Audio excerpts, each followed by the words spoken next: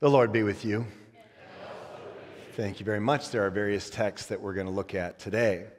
So I have a feeling that everyone in the room was raised that when you're given something, when you're given a gift or other thing or kindness, that you write a thank you note. I know in our house it was kind of the bane of the kids after Christmas or a birthday that they couldn't really, we let them a little bit, but play with the stuff or cash the check, whatever it happens to be, until they wrote that thank you note, right? Until they got that done. And I have a feeling, again, that most of you were raised in that type of environment. When something positive happens from someone else, you thank them. You say thank you, and you say it in a very tangible way. So let's just up the ante just a little bit. I'm not just talking this morning about getting a gift at Christmas, getting a gift at your birthday or anniversary or a kindness shown to you, but I'm talking about today someone actually putting their life on the line for you, someone that actually, in fact, the Lord Jesus Christ gave up his life for you. And what does that do for us? Well, in order to get at that, let me just tell you a couple of stories. The first one is, it was probably 2004. It had to be 2004. Robin and I went to New York City on our 15th wedding anniversary trip.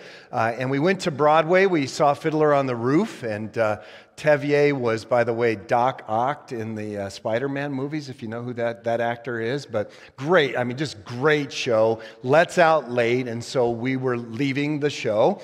And we decided, it's midnight, so why not get McDonald's French fries, right? It sounds really good.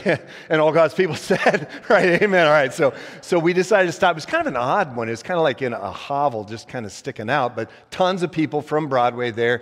We were getting our fries, and there's this real big dude behind the counter, about 6'4" tall, and he said to us, looked right at us. There's a crowd, looked right at us, and he said, "Which way are you guys walking?" Because it was obvious we were walking towards our hotel, and he saw where we were going. I pointed. He said, No. You don't go that way. You go this way, and you'll be safer. Well, clearly, in the moment, he knows the neighborhood. I don't, so I'm just, with my nice little bride of 15 years, I'm going to take her down to Dangerous Alley, right? And so he saved us in that moment. I've never forgotten that. That was 17 years ago now that happened, and just really cool thing. And I should pause for a minute and say, in fact, as we walked away, I kind of looked back to see if there were wings, because I think it may have been Gabriel, all right? Picks us out. Hey, Joe, we need you in the kingdom. Don't go kill yourself, all right? So that's one story. I'll give you a different story that's a little more intense, and that was when I was a youth worker in San Diego. We would regularly go to Disneyland, and then a little bit further was Magic Mountain. So it was about 2.5 hours from where we were in San Diego of a drive. So one weekend, we decided to go with the youth group, and we got up super early. We drove up there, get into the park. We're there all day, hot, sunny, sunburned, right? And about 10:30, 11 o'clock, decided to drive all the way back to San Diego. So on the way back, we're about an hour out of San Diego. I fell asleep at the wheel of a 15-passenger van filled with kids. All right, so across the lanes, and thankfully, Melanie Matthews, I remember her maiden name, she's married now and has kids old enough to have kids, but Melanie Matthews cried my name out really loud and stopped me in the moment, and I was able to jerk awake and then be okay. Needless to say, that was a long time ago, and I remember it like it was yesterday. And why? Well, why? I owe those two a debt of, Robin too, but owe those two a debt of gratitude. They helped me in that moment. They kept me from death. But let's take it just one more step. What if, in fact, a police officer took a bullet and died, a bullet that was destined for you? What if a firefighter ran into your house and saved you but died in the fire? What if you're a soldier, if you're in the armed forces, and someone takes a grenade for you? They die, but you're saved. I'm thankful to Melanie, I'm thankful to Gabriel or whoever it was in New York City, right?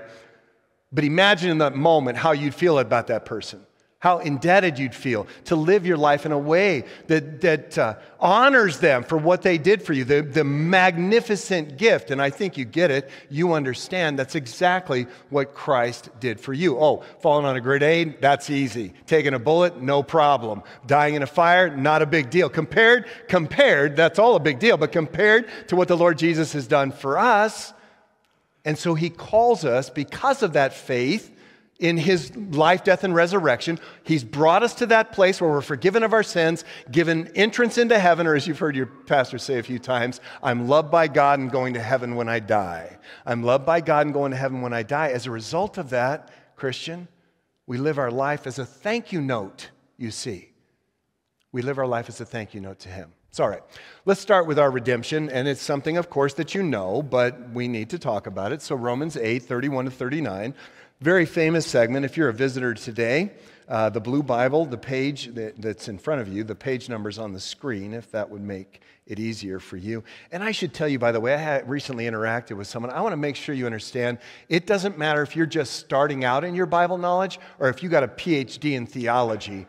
We're for everybody. Okay? Please don't be embarrassed if you don't know a lot of stuff. It's okay. We're here to help you do that very thing. So, all right, Romans 8. The whole thing is amazing, right? I mean, it's a crazy, amazing chapter of the Bible. But 31 to 39 is probably the most quoted segment. And so Paul writes, what shall we say to these things? And what is that? The gospel, of course. If God is for us, who can be against us? I mean, that changes everything, right? Nothing can harm you. The worst thing that you can think of, death, can't even harm you. Why? Because he's taking care of that for you. God is for you. And he's for you in the Lord Jesus Christ. And that's where Paul goes. Verse 32, he who did not spare his own son, but gave him up. How? For us all. Gave him up for us.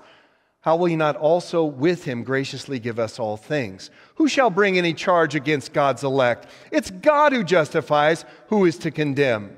Christ Jesus is the one who died, more than that, who was raised, who is at the right hand of God, who indeed is interceding for us. That's the second time in Romans 8 he said that God is interceding, Christ is interceding for us. Who shall separate us from the love of Christ? This is the beautiful segment. Shall tribulation or distress or persecution or famine or nakedness or danger or sword, as it is written, for your sake we're being killed all the day long. We're regarded as sheep to be slaughtered. No, in all these things we are more than conquerors. How? Through him who loved us, and may I insert, died for our sins and rose again for our justification. For I am sure that neither death nor life, nor angels, nor rulers, nor things present, nor things to come, nor powers, nor height, nor depth, nor anything else in all creation will be able to separate us from the love of God in Christ Jesus our Lord. I'm going to say it again. I'm loved by God, and I'm going to heaven when I die. It's true about Joe. It's true about you. If you're a Christian today, that's what God has done for you.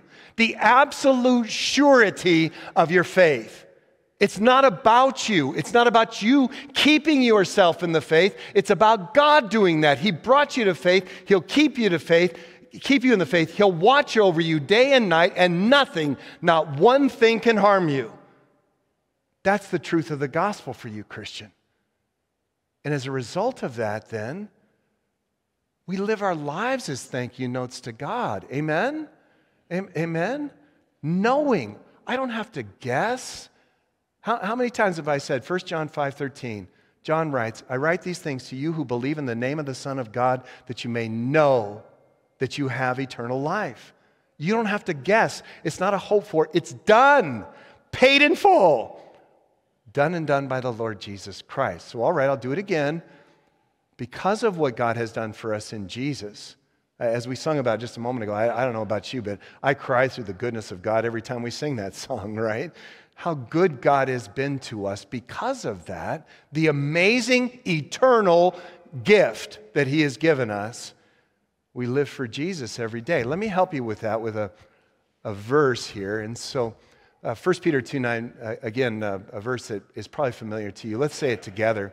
But you are a chosen race, a royal priesthood, a holy nation, a people for his own possession, that you may proclaim the excellencies of him who called you out of darkness into his marvelous light. Now notice the first half of that is about our station, that we are chosen, that we are called, that we are a priest, a holy priesthood, a royal priesthood, a holy nation, a people for God's own possession. That's who you are. And those words, by the way, were spoken about Israel, and they're spoken about Israel known as the Christian church, because that's who we are.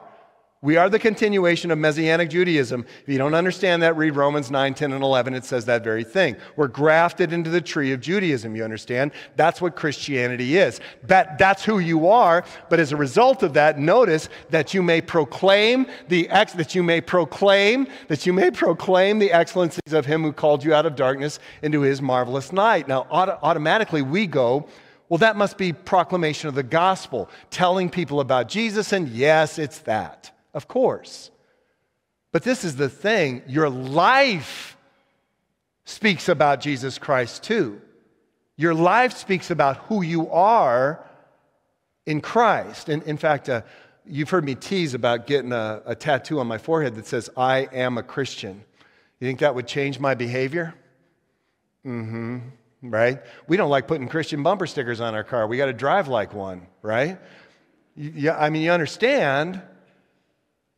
You understand, if everybody knows you're saved, likely you're going to act differently in this world, okay? But that's not the reason you do it. The reason you do it is it's a thank you note to God.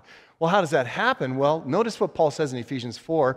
Put off your old self, which belongs to your former manner of life and is corrupt through deceitful desires. He's very wordy here, so I had to shorten it. And put on the new self. So put off your old self, put on the new self, created after the likeness of God in true righteousness and holiness. All right, so what does that look like? Well, flip over to Colossians chapter 3,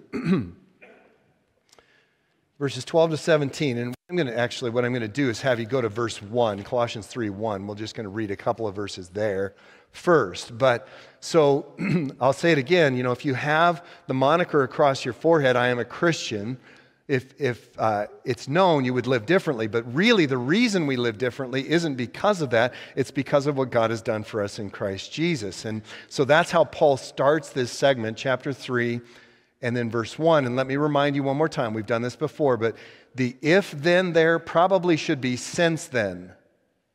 Not if then, but since then. All right, so since then you have been raised with Christ. Seek the things that are above, where Christ is seated at the right hand of God. Set your mind on things that are above, not on things on earth. For you've died, and your life is hidden with Christ in God. In Christ in God. When Christ, notice what Christ is, who is your life appears, he's your life, then you will also appear with him in glory.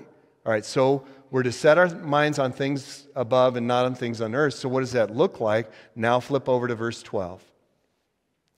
So Paul says it this way, similar to what he said in Ephesians. Put on then as God's chosen, holy, and beloved, compassionate hearts, kindness, humility, meekness, and patience, bearing with one another, and if one has a complaint against another, forgiving each other. As the Lord has forgiven you, so you must also must forgive. And above all these things, put on love, that is God's love. Put on love, which binds everything together in perfect harmony. Let the peace of Christ rule in your hearts, which indeed you are called in one body. And be thankful, part of why I chose this text. Let the word of Christ dwell in you richly, teaching and admonishing one another with all wisdom, singing psalms and hymns and spiritual songs with thankfulness in your hearts to God. And here you go. Whatever you do in word or deed, whatever you do in word or deed, do everything in the name of the Lord Jesus Christ, giving thanks to God the Father through him. Now, my thought is, let's skip the tattoo on the forehead. Let's just put that last verse over our doorposts as we go out every day. Whatever you do in word or deed, do it all in the name of the Lord Jesus Christ, giving thanks to God the Father through him. Whatever you do. How often are we doing whatever we want rather than whatever we do it in the name of the Lord Jesus Christ? And you know that it's true.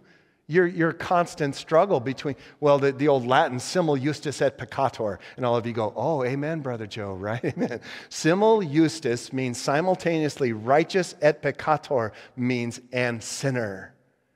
You are righteous and a sinner at the same time. There's a a war going on, and yet God calls us to live in our Christ nature, to live that every day. Put off those things, anger and hatred and malice, all of those things that belong to our old nature, and instead live in and through the Lord Jesus Christ.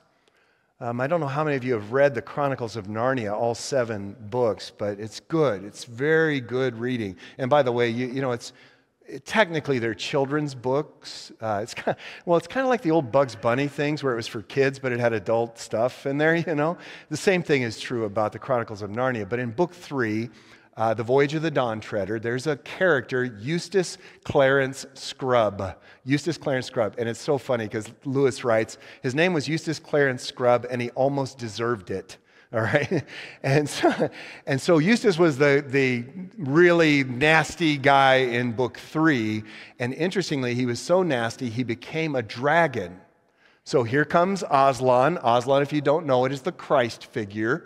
And so Aslan takes his claw and rips open the dragon skin and pulls it apart so that Eustace can come out, you see. That's a beautiful imagery, right? Clearly, we know what C.S. Lewis was writing about. That's us. What has God done for you in Jesus Christ? He has given you, yes, everlasting, never-ending life. He has given you the presence of His Holy Spirit, but He's caused you to have what you can only have by faith in Jesus, and that is a Christ nature that says no to sin and yes to God. No to sin and yes to God. And even, by the way, things we think are no big deal, like gossip and anger. Setting that stuff aside and saying, God, I don't want to have anything to do with it. More and more, God, I want to live for you. I want to love you in every part of my being, and to have it true about me that whatever I do in word or deed, I do it all in the name of the Lord Jesus Christ. Okay. The first thank you note that you're writing is how you live in our world, how you interact with people, how you show that you're different, that you aren't just a child of the world, but you're a child of the King of Kings and Lord of Lords. How do you show it every day? Well, there's another part to this, though, and it's reaching into people's lives. And yes, I'm going to say this because I believe in this. Our world needs Jesus. People are afraid. They need Jesus. You have Him, and you can bring Him to them. And so, yes, I'll do it this way, bringing the bread of life to people. But it's more than that. It's also bringing bread to people. So the end of the segment, we always quote Ephesians 2, 8, 9, and 10. For it is by grace you've been saved through faith. It's not of yourselves. It's the gift of God. Praise be to God, right? But notice what Paul writes by the Holy Spirit. As a result of that grace through faith, right, there's something that happens to you. Let's say it together. We are His workmanship, created in Christ Jesus for good works, which God prepared beforehand that we should walk in them. That's our job in this world, is to bring good works to our world that desperately needs to see that Christians make a difference, you see. And let me just prove it to you via this text. It's our gospel reading. Pastor Tim read it a moment ago, but let's look at it again because I need to emphasize some important points within this text. So John chapter 6 is actually, by the way, where Jesus calls Himself the bread of life. But I want you to notice what Jesus does first. All right, the bread of life is verse 35. But all right, John 6, verses 1 to 15. I'll wait just a second for you to get there. So yeah, while I'm setting this up, by the way, so remember that the Sea of Galilee is also called the Sea of Tiberias, and it's also called the Lake of Gennesaret. All 3 of those names are used in the Gospels: Sea of Galilee, Sea of Tiberias, and Lake of Gennesaret. All right, so after this, Jesus went away to the other side of the Sea of Galilee, which is the Sea of Tiberias. And a large crowd followed Him there because they saw the signs that He was doing on the sick. Jesus went up on a mountain, and there He sat down with His disciples. Now, there's a lot of people. There's Passover. The Passover, the feast of the Jews was at hand. Lifting up His eyes then, and seeing that a large crowd was coming toward Him, Jesus said to Philip, "Where are we to buy bread so that these people may eat?" Notice His concern, and notice why it's His concern. That's the next verse, verse 6. He said this to test Him, for He Himself knew what He would do. All right? Now, why is that important? What's the test? The test is to see if these disciples understand that Christianity is, in fact, yes, proclamation of the gospel message, Jesus being the bread of life, and if you come to him, you'll never hunger, you'll never thirst, right? Forgive me. My allergies are terrible, right? They're always bad, but it's especially today. So, yes, indeed, that's true that he's the bread, the way to heaven. I'm loved by God and going to heaven when I die, but he's concerned about hungry people too. In fact, if you haven't seen Pastor Ben's sermon on John 21, when Jesus had the breakfast on the beach, I would encourage you to watch it. Great sermon. Great sermon. Especially because Pastor points out, he goes, why did Jesus cook breakfast for them on the beach? Well, it's really very simple. They fished all night, and he knew they would be hungry. And he cares about that. And he proves that here with the feeding of the 5,000. So he said this, verse 6, to test him, for he knew himself what he would do. Philip answers, you know the story, but let me finish it. 200 denarii worth of bread would not be enough for each of them to get a little. One of his disciples, Andrew, Simon Peter's brother, said to him, there is a boy here who has 5 barley loaves and 2 fish. But what are they for so many? Jesus said, have the people sit down. In other words, that's plenty. Give it to me. Now there was much grass in the place, so the men sat down, about 5,000 men. That means there were more wives and children, of course. Jesus then took the loaves. When he had given thanks, he distributed them to those who were seated, so also the fish, as much as they wanted. And when they had eaten their fill, he told the disciples, gather up the leftover fragments that nothing may be lost. And we've crossed this bridge in another gospel, but remember that they pick up 12 basketfuls, a lesson for each of the disciples in those baskets, you understand. 12 baskets, 12 disciples. Now I bring you here again to say that we are called, yes, to live our faith, push away sin, live our faith in Jesus in that way, whatever I do in word or deed. But part of that is reaching into people's lives. And yes, feed the hungry, assuage the thirst, clothe the naked, visit the sick and in prison. All of those things are true, but also hold the hand and be a listening ear and be present in people's lives and be concerned about what they're going through and love people in the way that God has loved you without condition, you understand. That's what he calls us to do, Christian, in very tangible ways, speaking into the lives of people, what it means to be a Christian person. And that is, it's not about me. It's not about me. It's about loving God and loving neighbor every single day until that day that I see Jesus face to face. Amen? Amen. All right. So my bride is a wonderful note card writer. In fact, she's got this thing and I've been telling people, I didn't ask her permission to tell us, but I don't think she cares about this. We will find out if she cares. Let's put it that way, all right? Since she's sitting in the room. But during Lent, she writes note cards, one for each day of Lent. So 40 notes during the course of Lent to people, various people.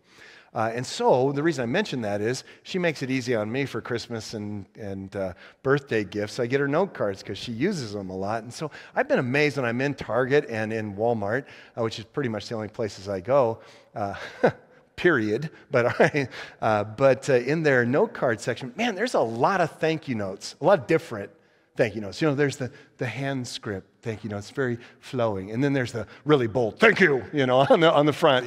There's just all sorts. Some have flowers, some have birds, all sorts of thank you notes. And yet they all are for the same purpose, right? Saying thank you to people. And I'm looking at a bunch of thank you notes sitting in front of me. All different experiences. And yet for one purpose, giving thanks to God for what God has done for us. May you be able to do that and encouraged in these days. In Jesus' name. And everybody said, amen.